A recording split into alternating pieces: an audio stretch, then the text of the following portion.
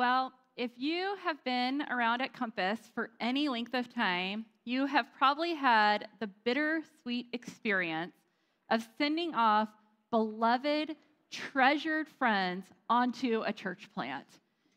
My husband and I, we have been attending Compass since 2005, so we've been here for every single church plant. And you would think that it would get easier with time, but it hasn't.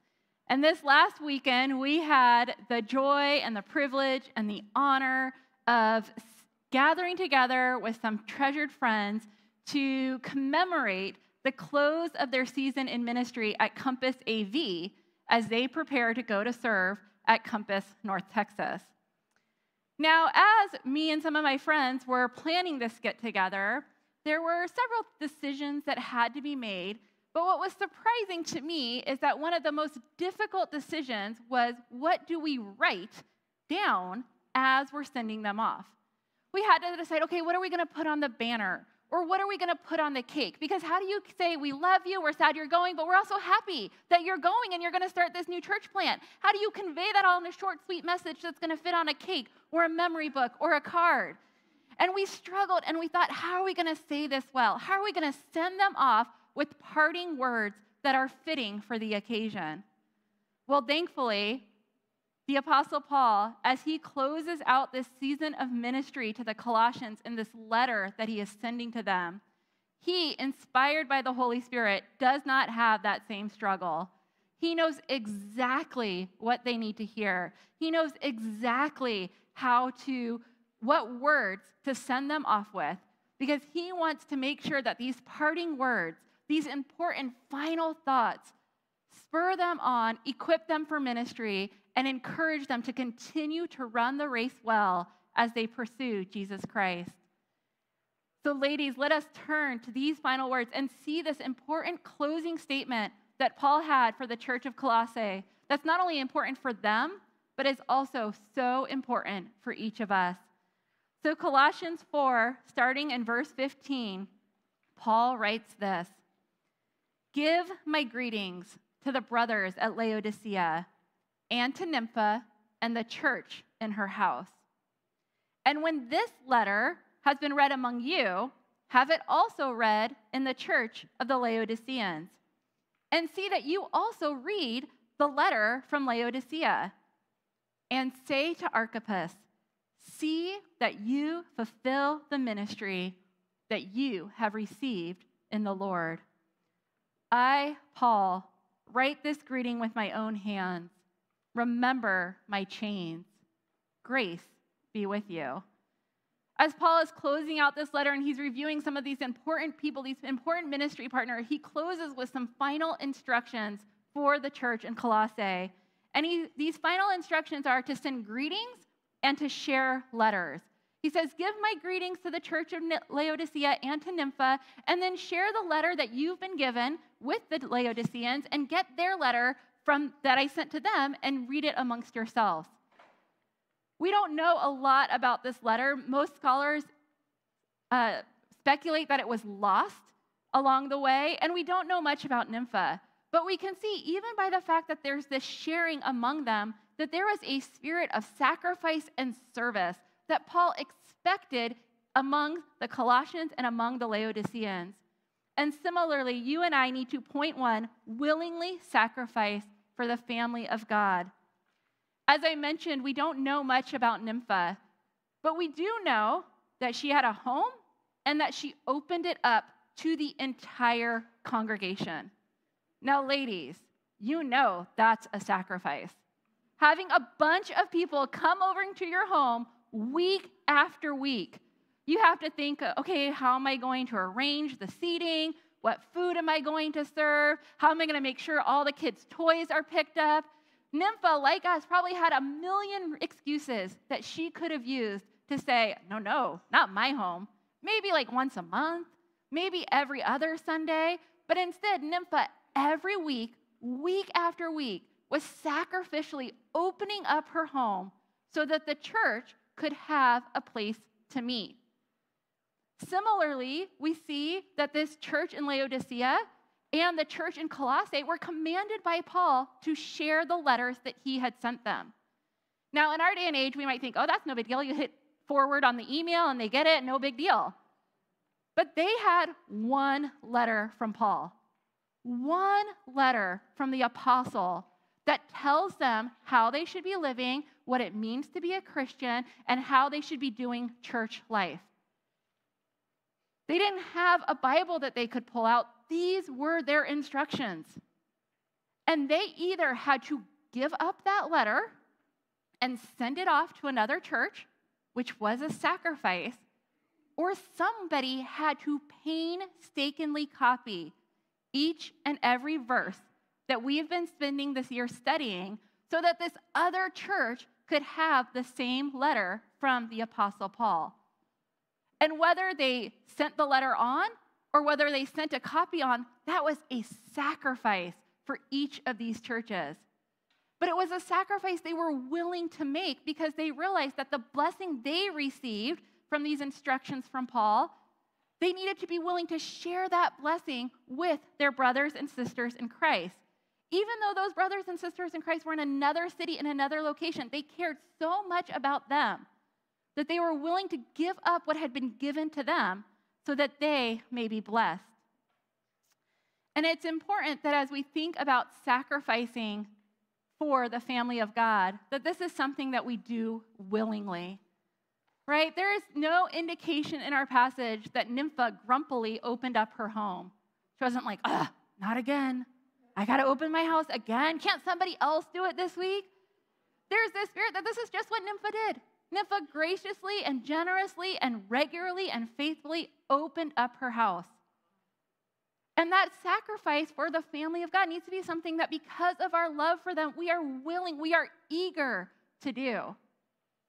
Just like we are eager and willing to do for our own biological family. If I had just said, willingly sacrifice for your family, most of us would have probably been like, well, of course, right? I'm going to get up early and make my kids lunch. I'm going to make sure that my husband is well fed. I'd never tell my kids, don't come home today, the house is too messy. The doors are always open for them. And that sacrifice, that spirit of willingness, of course, because I love you, I'm going to give of what I have. What I have is yours. That spirit needs to be how we approach our sacrifice to our brothers and sisters in Christ. Because sisters, our biological family is our family for a time. Our brothers and sisters in Christ is our family for eternity. You are going to be spending forever with your family in God. And we need to make sure that our love for them is so great, that our concern for their souls and their growth in Christ is so significant, that we are eager, that we are willing to go the extra mile, to pay the extra dollar, to spend the extra hour, so that they can be blessed by the blessings that we have received. Now, this instruction from Paul to share greetings and to share letters was not the only instructions that he gives in these final verses. He says in verse 17, he says, and say to Archippus, see that you fulfill the ministry that you have received in the Lord. Now, we don't know a lot about Archippus, just like we don't know a lot about Nympha or the church in Laodicea, but we do know slightly more because Archippus is also mentioned in the book of Philemon. And in Philemon 2, Paul calls Archippus a fellow soldier. And based on how he refers to Archippus, there is some indication that Archippus was part of the household of Philemon. Some scholars suggest that maybe he was Philemon's son. But while we don't know the details of Archippus' life, we do know that he was a co-laborer with Paul for the cause of Christ because he calls him a fellow soldier. And we know that he had a God-given assignment because Paul talks about that God-given assignment in our passage. He says, see that you fulfill the ministry you've been given. There is something specific that Archippus was supposed to do, and Paul wants to make sure that he does it. But it's not just Paul wants to make sure that Archippus does it. He wants to make sure the church in Colossae are supporting Archippus in this ministry. And similarly, you and I need to point to be a cheerleader for faithful service. be a cheerleader for faithful service. Now, I don't know how you responded when you saw Paul calling out Archippus in these final verses. You might have been like, ooh, I'm glad it didn't say my name there, right? I mean, think about it. For all of history, Archippus' name is in the book of Colossians, and it seems like Paul is kind of like, hey, make sure you keep doing what you're supposed to be doing. There's a little bit of like accountability, a little bit of like, ooh, public exhortation there. And we might think like, ooh, why would Paul do that? Well, we know if there was something that needed to be addressed privately, that Paul knew how to do that. The whole book of Philemon is about him addressing a private issue with an individual. So Paul must have known that this public exhortation would be effective for Archippus' ministry. He didn't want this to be a private communication. He wanted the church to rally around Archippus, to cheerlead him on as Archippus did the work that God had called him to do. Now, if you think about a cheerleader, there are a few things that we can observe about effective cheerleaders. The first is that effective cheerleaders are bold. There is no such thing as an effective, timid cheerleader, right? We don't see cheerleaders on the side going, go, fight, win tonight, right? No, they are bold in their exhortation. And Paul was bold to call out Archippus. Similarly, we need to be bold as we cheerlead on our brothers and sisters in Christ in the ministry that God has given them. Sometimes I think we're tempted to think, okay, my best friends, those in my small group, those are the people I should be encouraging. And please, encourage your best friend, encourage those in your small group. But you don't have to limit, we don't have to limit our exhortation only to those that we know personally. We can encourage anyone that we see is faithful week after week to do the ministry that God has given them. And sometimes I think we'd be surprised at who needs that cheerleading most. Because sometimes I think we think, well, the people who are on stage, they obviously know that God has given them a ministry. But you know, there are people who week after week stand up here and MC our Bible study. And I'm just going to tell you, even if they are the most gregarious person, having hundreds of eyeballs looking at you is an intimidating thing. And yet, they faithfully get up here, tell us the information that we need to know, and encourage us to more fully participate in the life of our church. And then we have our wonderful music team. And I don't know about you, but I am not musically inclined, so I think, well, they must know they're talented because they're here on stage, right? I would not be thought on stage singing a song for y'all. So they must know. They don't need encouragement. Do you know that there are some in our music team who are on stage reluctantly, but they see a need, they know that God has given them a talent, and they're here faithfully week after week, playing instruments, using their voices in order to usher us in before the throne room of God. And then we have our teachers. And again, this is awkward because I'm on stage right now, so don't think about me while we're saying this, okay? But we have teachers in our church who every week serve us up a feast from God's word. I'm a teacher for a living, and I'm just going to tell you, there is a weighty responsibility for rightly handling the word of truth and presenting it to a group of people. And yet we have teachers who do this every week. Sometimes we have teachers who do it every week in multiple ministries. They're publicly exclaiming God's word. And we may think, well, they know how to do that. That's their job. But you know what? Those public exclamations of God's word also opens them up to public attacks. And they need to know that we are right beside them, that we are being their support as they are faithful to serve, as they are faithful to do the assignment that God has given them. But don't limit your boldness and your exhortation just to those who have a public ministry. You know who could also use our encouragement? Is all of the kids' club workers, right? They are behind the scenes in a lot of ways. But I'm just going to tell you, being faithful to show up week after week in a group of second graders, that is a sacrificial service, right? They need to know that we are there. We are grateful for them, that we're encouraging them, that we are cheerleading them on, even if we don't know their name. I looked out here last night and I looked around the room and I saw women who for years have taught the same Sunday school class. They show up every weekend and they teach faithfully. And they need to know that their church family appreciates them, and whether they're having a great day or they're having a bad day, that we are right behind them, cheerleading them on as they serve our Lord and Savior. So whether it's someone who has a public ministry or it's someone who has a more behind-the-scenes ministry, our tech group, think how grateful we should be for our tech group, right? I'm so thankful for them, right? They need to know, this cheerlead, I'm guarantee you, this encouragement, the applause just now, is an encouragement to them. You don't have to know them. You just need to tell them, thank you for serving. Keep on keeping on, because we see how God is using you for the purpose of his kingdom. Effective cheerleaders are bold. Effective cheerleaders are also clear in their communication.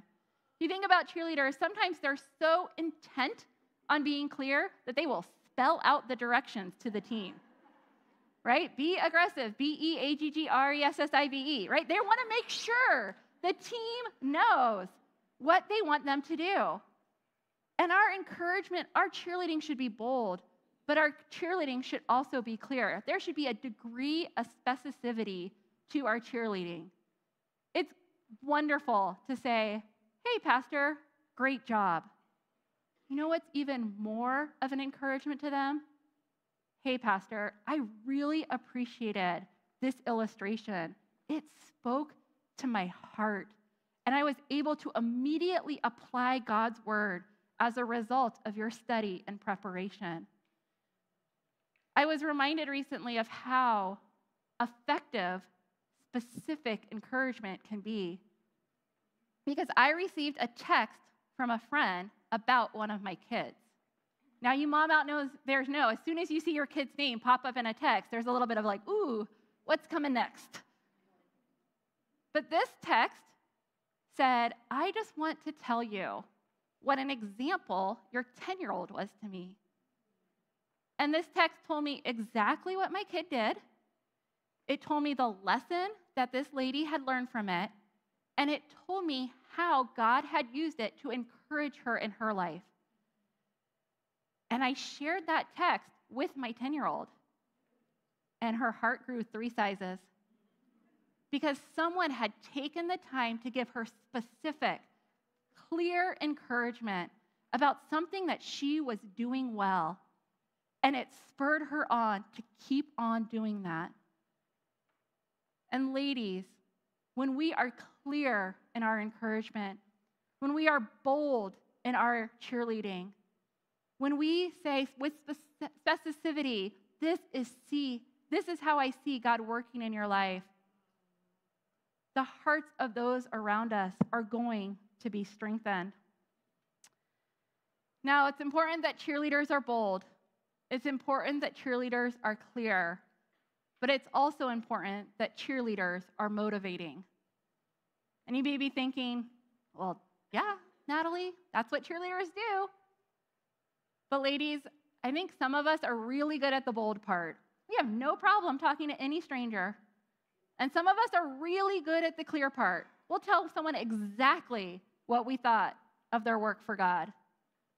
But people leave their conversations, the conversations that we have with them, feeling deflated. Because we're so bold and we're so clear that what it sounds like is, here are all the things you could have done better. That's not what cheerleaders do. Cheerleaders don't say, hey, let me point out the ways that you can improve. Cheerleaders say, we are proud of you, whether they win or lose the game. And we need to make sure that our encouragement to our brothers and sisters in Christ is motivating, that they are cheered by our words.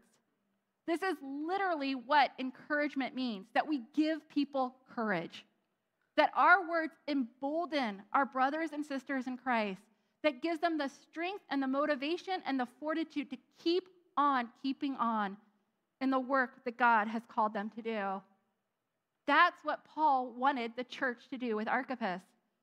He wanted to make sure that they were that brace, that support that Pastor Mike talked about this weekend, that as he was doing his ministry, as Archippus was faithful in his service, that the church in Colossae was coming around him and was motivating him, was encouraging him, was supporting him to keep on being faithful in his God-given assignment. And ladies, when it comes to us interacting with our brothers and sisters in Christ, let's make sure that we are cheerleaders for them as we see them being faithful in the service to our God and King. Paul is going to close out his letter with one more set of instructions. And he's going to say in verse 18, he writes, I, Paul, write this greeting with my own hand. Remember my chains. Grace be with you. I, Paul, write this greeting. Paul is making sure that they know this letter comes from him. As we've talked about, it was common practice for Paul to use an amanuensis, someone who was like a secretary who wrote the letter for them. But at the end, he's going to authenticate. He says, everything that I've given you, all these instructions, all these exhortations, all of them come from me. Inspired by the Holy Spirit, called to be an apostle, this is what you should do. And then just after that, he tells them one more thing to do. He says, remember my chains. And we may think, oh, what Paul is saying is like, hey, don't forget about me. But that word, remember, is a word that Paul frequently uses in regards to prayer. He wants what is brought into their minds to be brought before the Heavenly Father. And we need to, point 3, strengthen others through specific prayers. Strengthen others through specific prayers. We see in Ephesians 1:16 this use of the word remembrance as being an indication of prayer. Paul writes, I do not cease to give thanks for you, remembering you in my prayers. Ephesians, when God brings you to mind, my first response is to thank him for you. I think of you, and then I bring you before the throne room of God. And then he says in Philippians 1:3, I thank my God in all my remembrance of you. Every time I think of you, I'm saying thanks, God, for this church. And in our passage, Paul had a very specific reason for requesting prayer, for asking the church in Colossae to remember him. He was imprisoned. He was in jail. And so when Paul says, remember my chains, he's not saying, hey, just don't forget I'm in prison. He's saying, bring my situation, the specific situation that I am in, before our Heavenly Father. Make sure that you are petitioning our Lord and King on my behalf. Don't forget about me, and don't forget to pray for me. And Paul could have just said, hey, pray for me. He could have just said that, but what he wanted them to do is make a specific request. The specific need that Paul had was that he was in jail, and he wanted that specific situation to be brought before our Heavenly Father. And I have to imagine that as Paul wrote these words, and he thought about the fact that the church in Colossae would be faithful to obey them, that he was encouraged, that he was strengthened because he knew that there would be Christians in another city who would be lifting him up before the throne room of God. And when others know that we are praying for them specifically, it bolsters their spirits.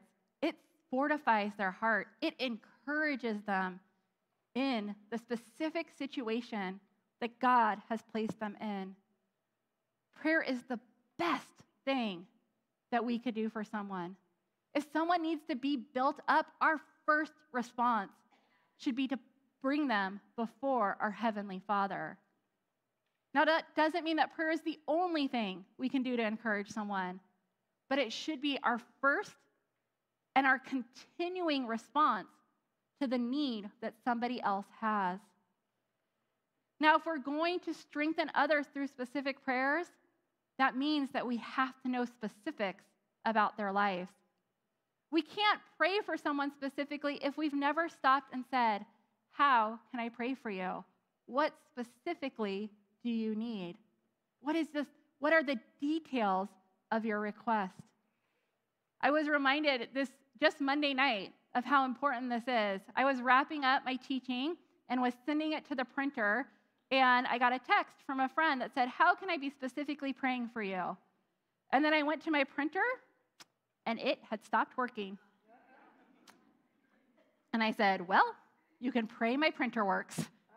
Because let me tell you, while I've taught without notes before, that was not a situation that I was looking forward to on Tuesday morning.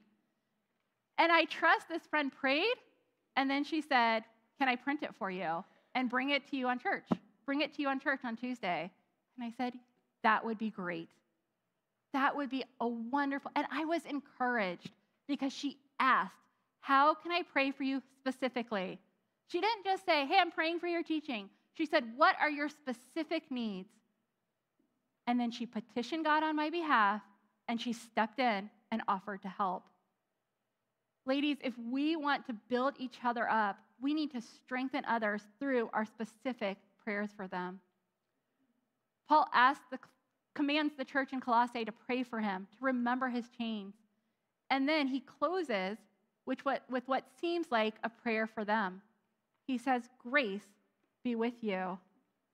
This is a prayer, a petition that God's grace would be poured out on the church in Colossae.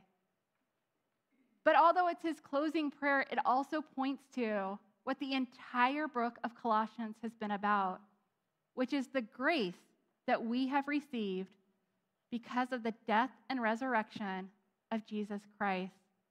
It is a reminder that Jesus is above all else, that he is supreme, that he is all sufficient, that he is all powerful, that he is all that we need for life and godliness.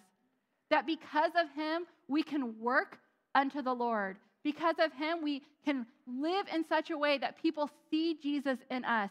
That because of the grace that he has given us, that we can build each other up and people can be more effective for the sake of God's kingdom because of how God uses us to encourage them. My prayer is that this grace would encourage us to continue to partner with others in gospel ministry, that this grace would be what we proclaim to others, that we would be an ambassador of our Savior and an ambassador of the grace that he has so richly poured out on our lives until he returns or calls us home. Let's pray.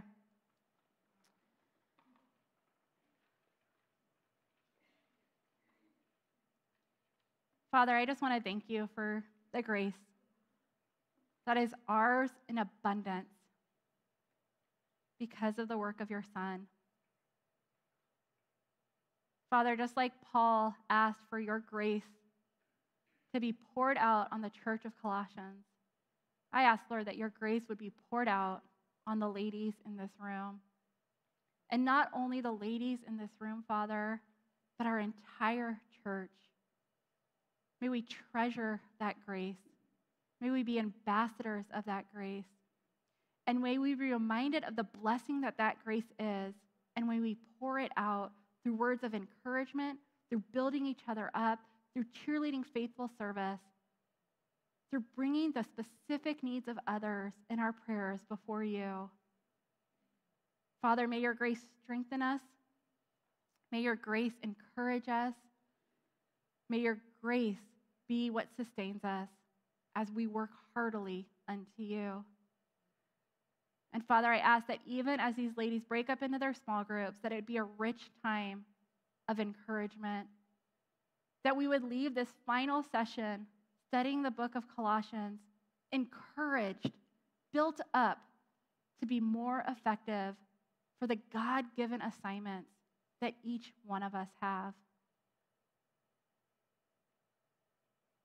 Father, may we not just close out this study and forget all that we've learned.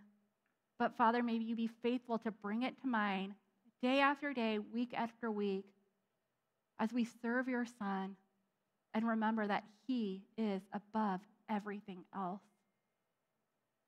Father, I thank you for the privilege that it is to dig into your word. May we be faithful to obey it, to apply it to our lives as you conform us into the image of your Son. It's in his precious and holy name that we pray. Amen.